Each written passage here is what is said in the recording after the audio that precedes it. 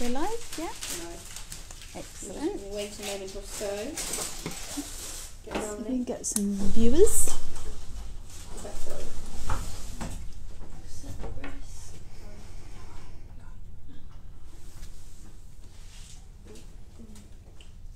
Bear with.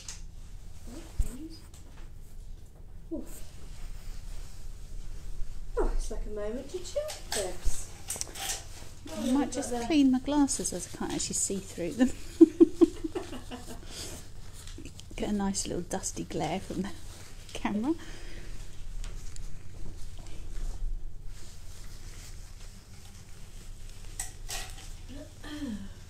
Just waiting for a few more people. We've got one viewer.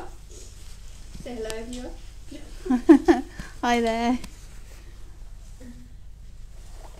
Ooh, no, can't see now. Even worse. Bit smudged.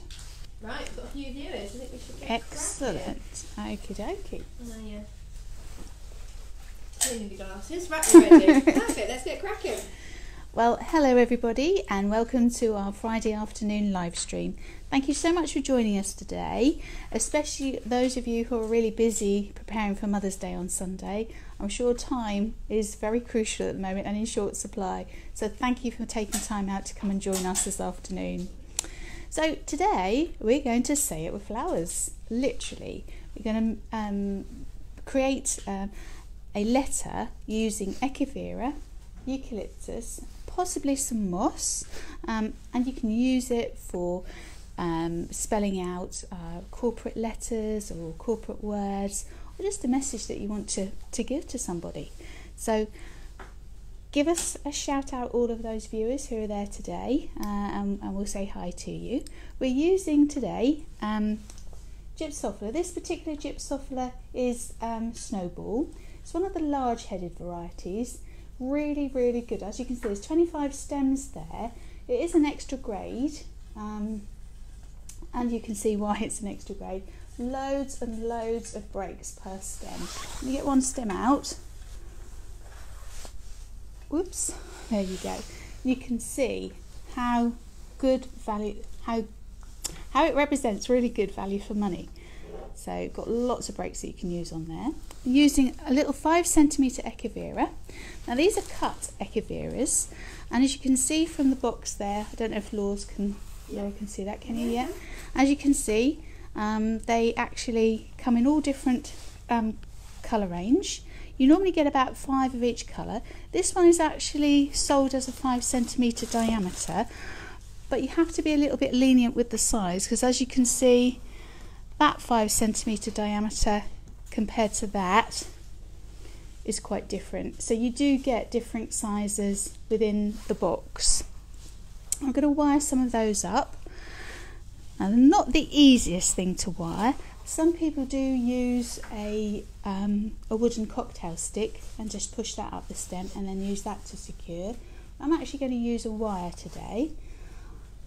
I've got a plastic backed letter here that I've pre-soaked. So and obviously you've gone with the L for Laura.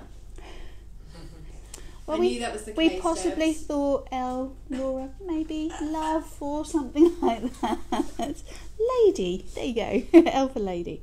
So zoom in, Debs. Lovely. I've cut a sharp edge to the end of the wire there, so it's easy to push into the echivera and push it till you feel it goes home. There we go. Now when the echiveras arrive, they usually have bubble wrap like this on top to save the movement in transit. I'm just going to wire a few more of these. And while I go ahead, please don't forget to ask us some questions. We're more than willing to try and answer them as best we can. Let us know what you're up to today, and let us know what the weather's like where you are. We've got gorgeous sunshine here today, albeit a little bit cold. A frost this morning.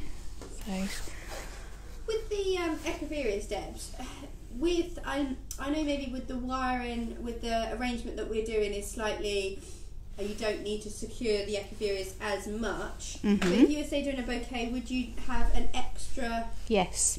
So if I show you what I would do, if I was putting this into a bridal bouquet, to be honest with you, I would probably, and you saw me pinch off some little of the bottom pieces of the plant.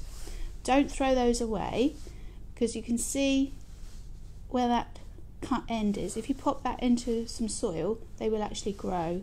So don't throw those away. Almost like the seeds, really. Absolutely.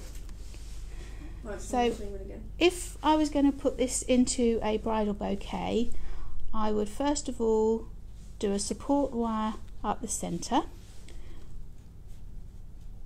and you can see that's come directly out through the centre. Just do a tiny little hook, then hook that back down into the plant, and just for added security I would do a cross wire across the stem like so. Bring that all together and then tape it, and that's really secure. Are you taping it with parafilm? Parafilm, yep. I haven't actually got any parafilm on my desk at the moment to show you, but yeah, literally just cover the binding point, not binding point, the wiring point with parafilm, and then you're all ready to go for that in a bouquet. And as you can see, it's really nice and sturdy. Do the earthquake test. That's not coming off. Okay, so I'm just going to wire a few more. I'm actually going to wire one of my very helpful colleagues who will not appear on screen, but she is in the background. So say hi to Shana. She's my colleague. There you go, you can hear her. She's in the background today. Bless her, she's just bought me some parafilm. So you literally just bind around the stem, just to cover up your mechanics really, and just to make it look that little bit more appealing.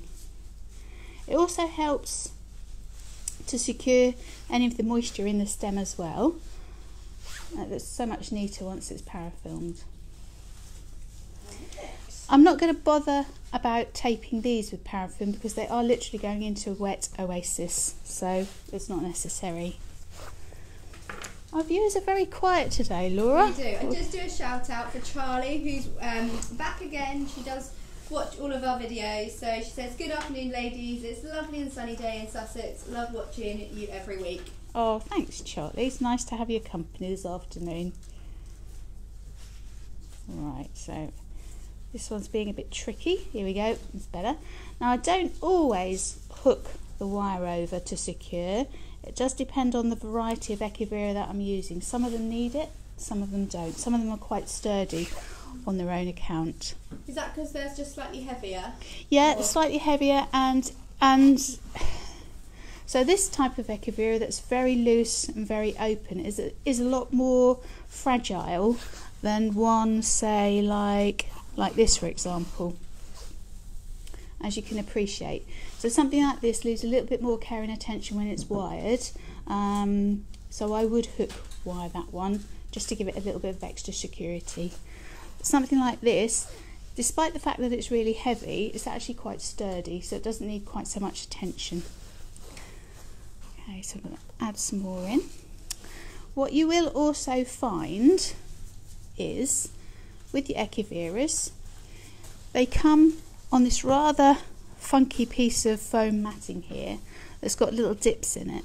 If you leave the echeverias on there, if you've got any left over, because you do have to buy them in quite a reasonably large quantity, to be honest. I think these ones came in, what was it, 5, 10, 15, 20, 25, 30, 35, 40. This one came in 50. So you don't necessarily always need to use 50, but what you can do, leave them on the foam backing, keep them a little bit moist, somewhere nice and bright, and you will find that they will actually root into that foam, and then you can plant them. Oh, fabulous. So yeah, so don't feel concerned about buying a large quantity that you think you might have to throw away, because actually they will grow, so you don't have to throw them. No, they work great as presents as well, don't they? You can just buy lots of plants. They do, and buy on bulk. We've done several weddings this year where they've used the planted ones, which incidentally are available on our website as well. These are actually cut but we do sell the plants as well. And we've actually used plants in weddings this year, well last year actually now, as favours. So each place setting, they've had a little tiny echevera in a little silver galvanised bucket, so they make a nice living favour rather than chocolates. And they'll last a long time. Absolutely. Low maintenance. What more could be? Better. We don't get commission on selling echevera. Okay, so I'm doing a nice little mix of our little eckies, as we call them here. Okay, so as you can see, I've got a few wired up there. So what have we got there? We've got 2, 4, 6, 8. So 2, 4, 6, 8. Probably do 2 more. Trying to get a nice cross section of them so you can see all the different varieties. We've got Valerie who says, would you wire hellebores so they will last long? What type of hellebore? Should we go for winter bells? Winter bells. No, it's not necessarily to wire winter bells. They do have a natural natural sort of cascading bell shape to the flower. Sometimes they can be a bit unpredictable, to be fair. They do sometimes droop quite quickly, but it's just a case of conditioning like you would any other cut flower. It's not absolutely necessary to wire them. If you were using the Christmas gift, the single, the traditional hellebore, which is like your Christmas rose, then if you're putting it in a wedding bouquet, I would probably wire it, unless it's quite a nice long stem and it's a hand tie that's going to go into water overnight. If it's a shower bouquet, you definitely need to wire them. There we go. So there we have, I think we've got 10, 2, 4, 6, 8, 10. We've got 10 little echeveras. You can see I've tried to encompass the majority of the varieties. And now we're going to start to pop some of the Gypsophila into our letter. So I'm cutting it all down into very small pieces to start with. The Gypsophila itself, it does go quite a long way, doesn't it? It's quite hard to kind of get that across to some people, just purely because it's difficult to see without seeing the variety. When people inquire about Gypsophila, they ask if it's just one stem. Now, by one stem, they're kind of meaning one break, like that, as you can see.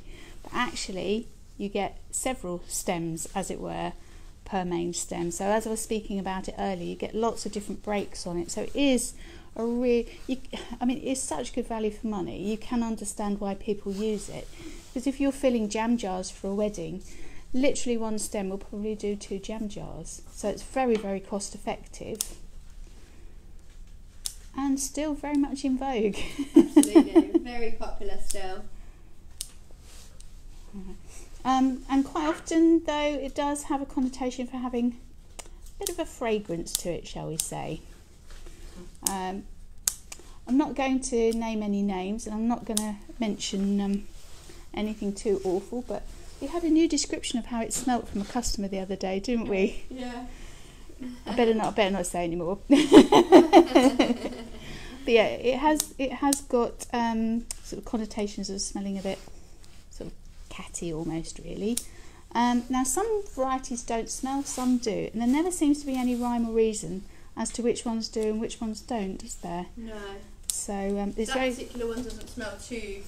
No, this isn't too strong. It does have a smell, but it's not overpowering. So okay, so you can see I've cut these all into much smaller pieces, and now I'm just going to start popping them in to our little letter, pushing them in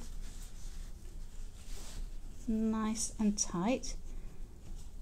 Now these would work beautifully for a wedding if you wanted to spell out the bride and groom's names. So in this case we've got an L and a U. This is one we made earlier, slightly different style. But yeah, could be Louise and Okay, as you see, I'm putting this all in nice and tightly. Laura! It's Laura, Debs. Where did Louise come from? I was waiting for you to cut.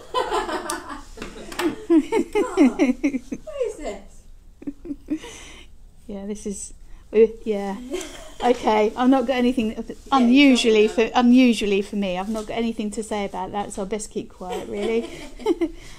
So when you're putting in the stems, Debs, are you pointing it down or across? I am pointing it down on the outsides, on the edges rather.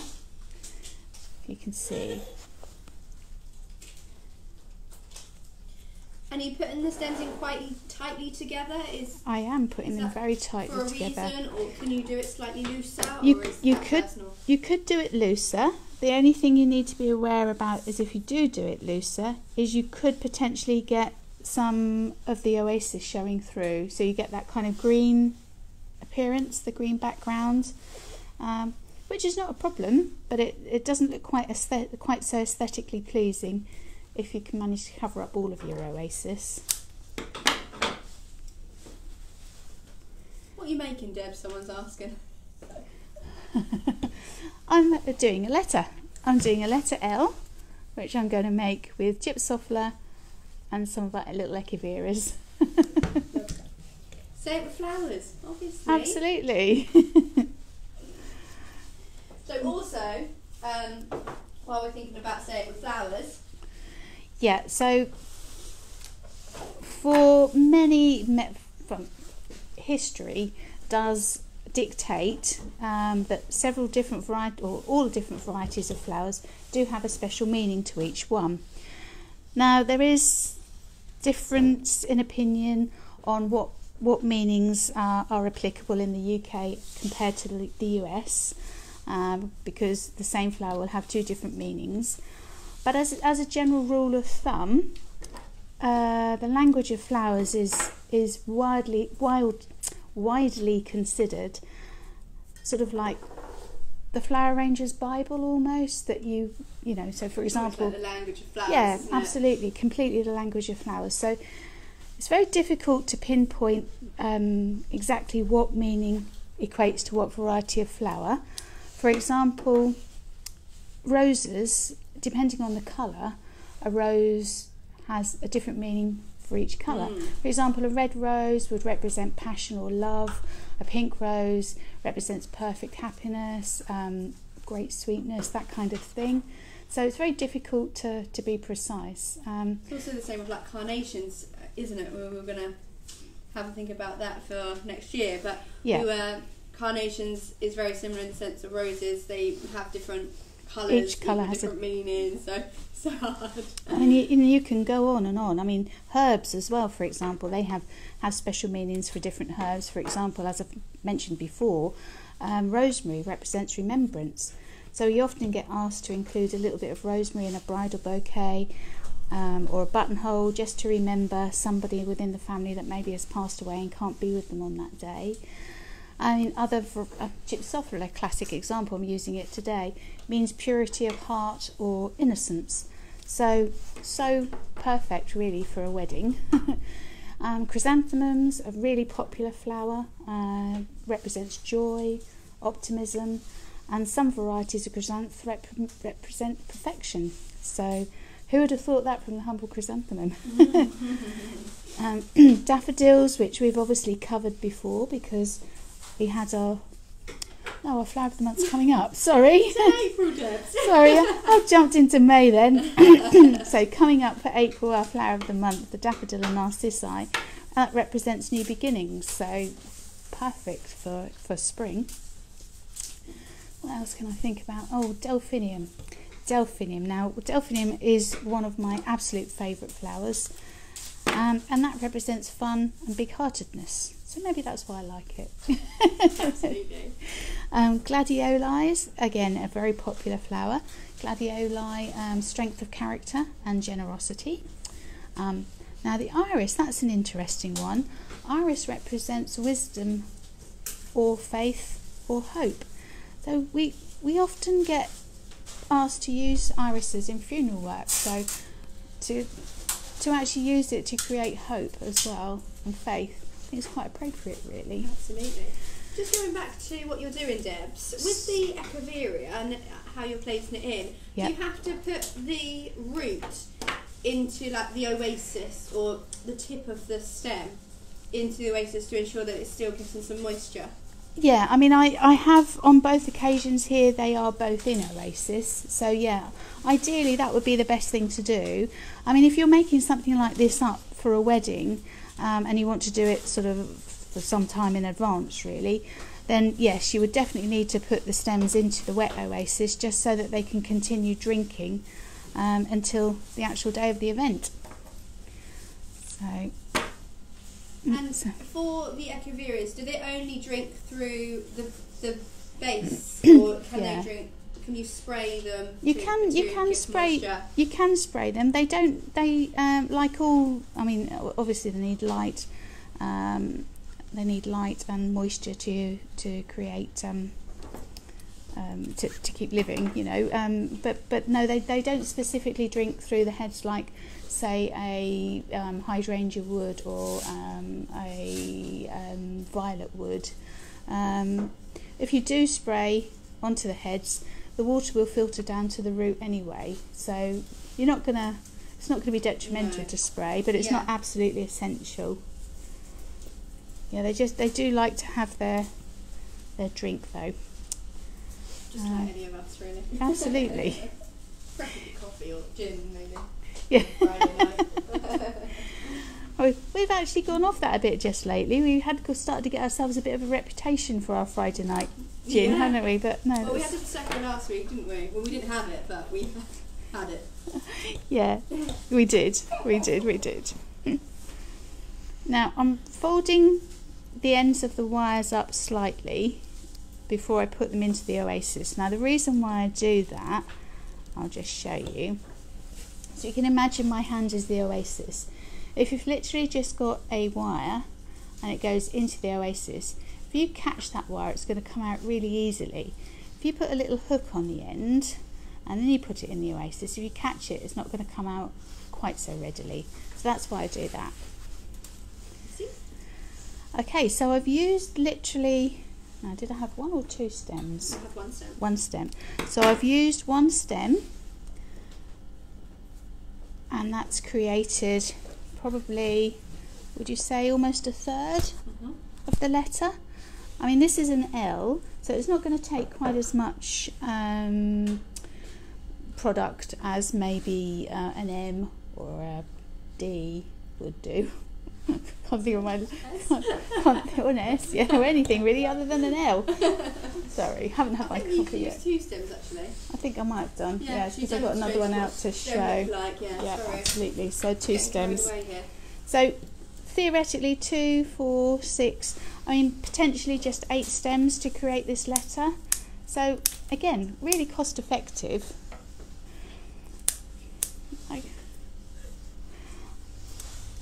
If you wondered what all the silence is about, I think I'm getting the mickey taken out of me from my colleagues in the workroom here. No. I was doing something really weird for a minute. You know me, I'm weird anyway. Crazy. Yeah, we have an in-house audience today, ladies and gentlemen, and I'm surprised I haven't had a bit more barracking from the corner, to be honest. Alright, so again, just cutting the stems really short and popping them all in. It's a little bit time consuming, this style of arrangement. When would you say it'd be good to say make it up this Well, with fresh flour? I was saying earlier, if you are going to do it in advance, then obviously do make sure that the echeveria stems are actually into the wet oasis. I would say you could probably do this 3-4 days before the wedding and store it somewhere nice and cool.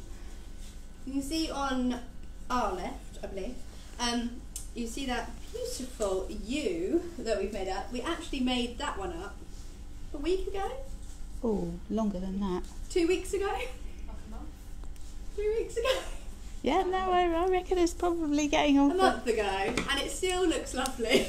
The only thing that probably we would need to replace on that is actually the grass. the lily grass. Oh, But still the looks moss fabulous. and the eckies are looking really happy. They are, aren't they? They are, very much so. So something like that where you don't have to attend to it so much, like fresh flowers, you would obviously have to consider a bit more. But if you're just using moss, Using the moss and the echeveras. so that's fresh moss that was used, but you could also use preserved moss, so like reindeer moss.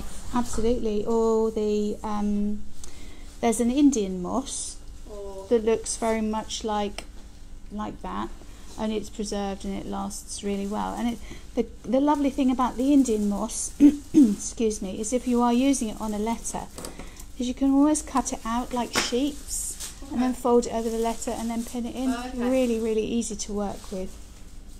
And just doing that, would you use mossing pins, or could you use stub wire pins and make your own Could do either. hairpins? I probably would use mossing pins just simply because it's quicker and I'm lazy and stronger, yeah.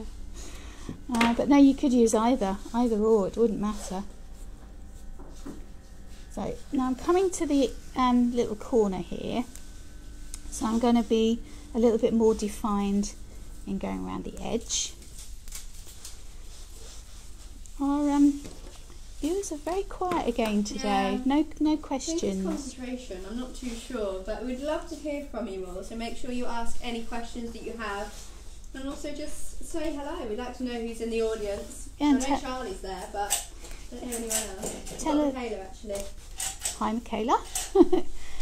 And tell us what you're making up for Mother's Day. Sorry. Got your voice out. Sorry, I do apologise. See, I haven't had any coffee, that's the problem. Tell us what you're making up for Mother's Day.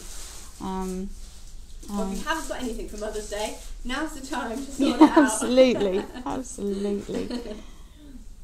We've had a few last minutes, haven't we? We certainly have. So you can see how the bottom part of the L is coming along. And I've just placed the echeveras in a sort of, that's not really random, it's actually quite a balanced positioning on those. So just popping some more in. And we've been having quite a lovely time of it here this week with all of the mystery boxes that have been going out. Yeah. All of us can't wait to see what are in them.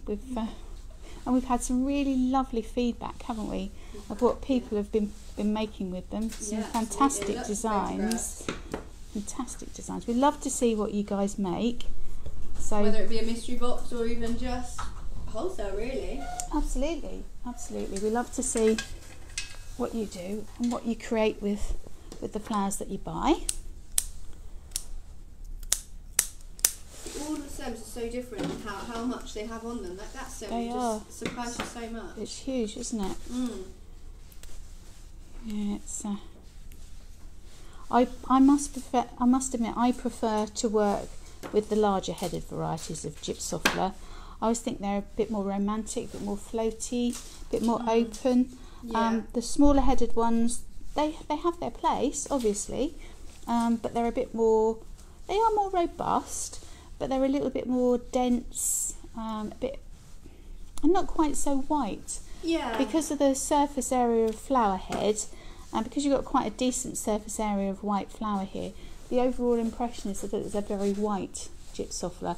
Whereas when you use these smaller headed varieties, because they're so dense, you see a lot more of the greenery of the stem. So it actually tends to look a little bit more ivory in its colour tone, I would say. Would you say though, when you create, into a buttonheart, it's slightly a neater look to it? If you use a smaller one. Smaller, yeah. Yeah, it is neater.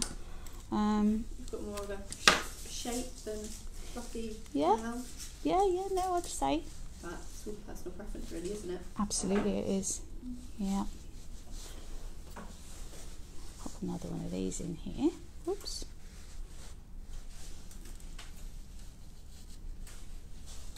You can see how we're gradually coming up the main length of the L. Cut some more pieces of gyp off. Gyp is often also called, quite often we get asked for baby's breath, don't we? Yeah. Baby's breath. And the, sorry? Is it called anything else? I was just trying to think. We get various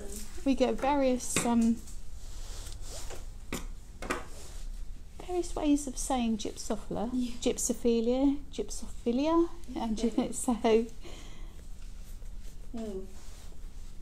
When you're putting it into the oasis, you're almost creating, say, like a buttonhole, so you're clustering it all together. I am, yes. Would that be easier than to put one by one in? It fills up quicker. Okay. And it's a lot easier to handle as well. Put one in here.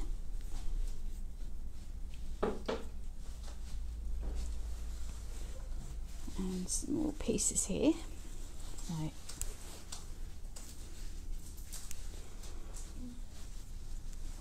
don't forget also to check out our YouTube channel and our Facebook page.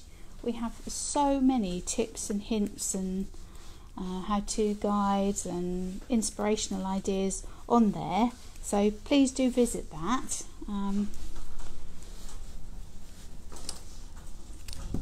And we're always open to suggestions on things that people want us to demonstrate, aren't we, Laura? Absolutely. I think one of our most popular was our garland work, wasn't it? Yeah. Table garlands. And I think they continue to be, really. Yeah. It's such a popular way for weddings and events, just because of the... Yeah, really. It's just slightly changing how people are presenting on tables, just Absolutely. making it a bit more... And when you have a long sort of trestle table, it works really well. Otherwise you've got to add so many arrangements all the way down the length of the table. It can become quite costly. So by putting a garland all the way along, and also a lot of people tend to go for a meze style or a sort of a taster style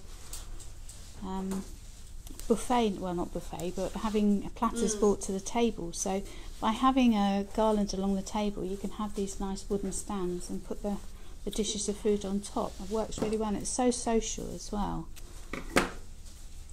It's just as trends change, really, as we go along. Absolutely. They always come back though, don't they? They really do. Yep, they really do. Yeah, what is it they say, the old saying, there's nothing new under the sun?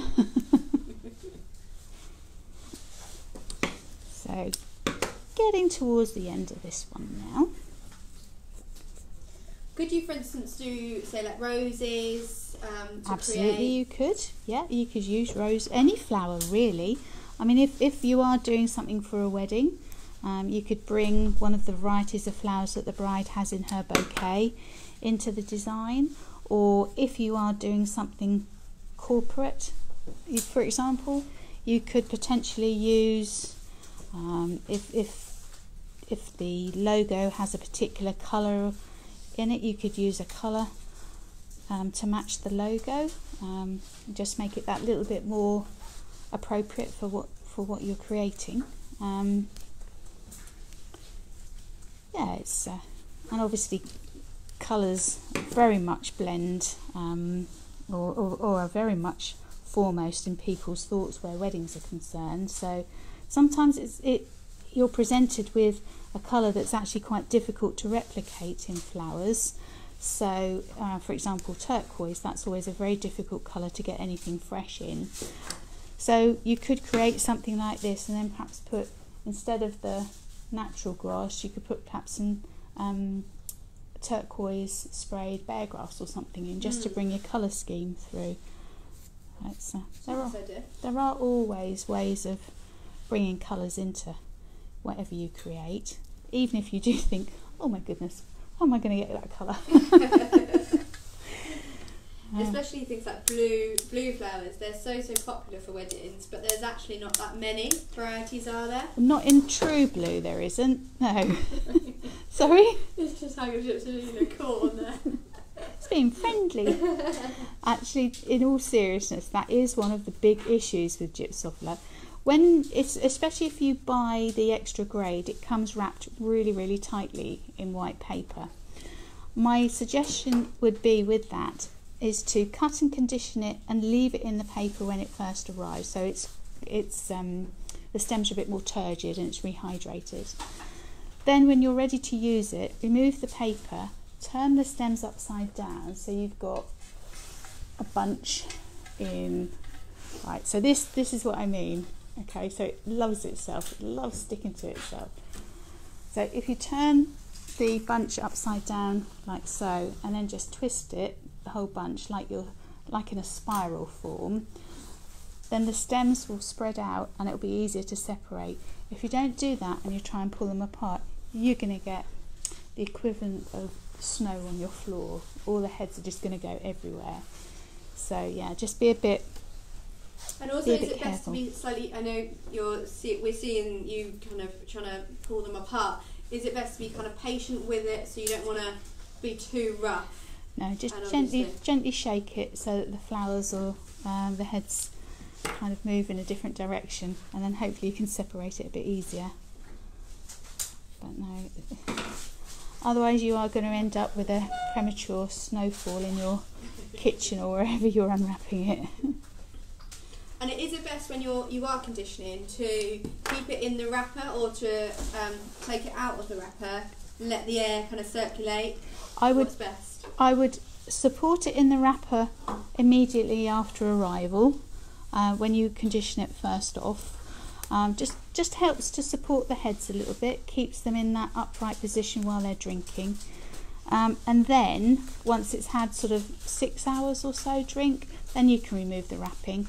Yeah, don't leave it wrapped up for too long a period of time, especially if it happens to be in a humid or hot or warm environment, because the moisture that's contained within that paper it's not got anywhere to go, so it's actually going to damp it off very quickly. So yeah, remove the paper as soon as it's had sufficient time to condition. Just pop this last one. And is that the case for quite a lot of flowers? So say like garden roses, or say standard roses from Colombia, is that the case? Definitely, yeah. The Colombian garden roses are quite a unique variety in the respect that they're quite soft. They don't have the same sort of shelf life that your generic florist rose would, and they do need a little bit more care and attention. So definitely when they arrive, leave them wrapped in the cardboard papers just till they're fully hydrated, so sort of 6 hours or so. Then remove them. Now they do open up quite quickly. They only take sort of a day or two to open up. So I would, for a wedding on Saturday, I would take those out of the wrapper possibly the day before, or even late the night previous to that, so the Thursday evening. They do open incredibly quickly, but then it's kind of the beauty of why you have them, really, because they are that big, blousy sort of garden style rose, and you do want them fully developed. There's no point having them in bud form because you don't get the full beauty of them. But once they are fully developed and open, they don't have a very long shelf life, but they do have the most amazing fragrance. Yes. They have got their perks. Indeed they have. Right, just put that last little piece in. Right, I think we're nearly there. Just pop that piece of gyps off the back and just clear away some of my rubbish here.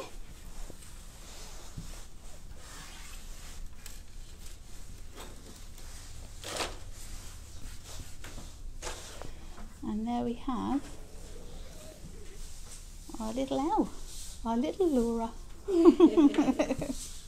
Just one thing to ask, Debs, before we finish. Because we've soaked the oasis in water, do you have to be quite careful? For instance, if you are doing it on a wedding and maybe you have a cloth on the table, would you have to be careful of the water spilling out? Okay, so because I've made it straight, because I've made it now, you can see you're going to get drippage.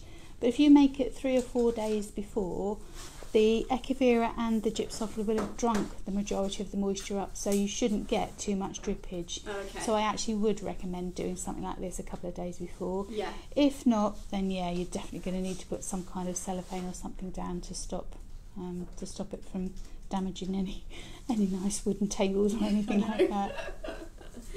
Perfect. Okay. Well, thank you so much for joining us today. I hope you've enjoyed our little demonstration on Say It With Flowers. Don't forget to hit that button down there, like, love and share us with your friends and obviously flower lovers. Anybody who loves flowers, really. And I look forward to seeing you next week. I think we've got lily info next week, haven't we? Educational lilies.